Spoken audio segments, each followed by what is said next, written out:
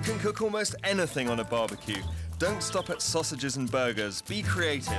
Here are my top 5 weird and wonderful summer sizzlers. First up, lamb's liver. Not what springs to mind when you think of a barbecue, but why not? Brilliantly cheap and deliciously tasty. Thread onto a skewer. It is sensational on the barbecue. Sprinkle with ground cumin and salt, then grill. Snatch them away quite quickly. They'll be perfectly pink in the middle. Finish with onions, coriander and lime. I can't tell you how good that is. If, like me, you love to make bread, why not barbecue it? It's so much easier than you might think.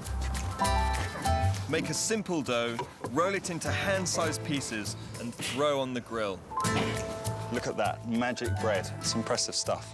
You turn up with the bread you made, fling it on, puffs up. Everyone goes, wow. Lettuce, not just for the salad bowl. Gem lettuces. Perfect dressed with olive oil and salt. The slight char grilled taste and the soft, crispy lettuce is really, really fantastic. As are spring onions, done the same way. Well, fried onions, it's always a good smell. A squeeze, juicy lime. You can't get easier than that.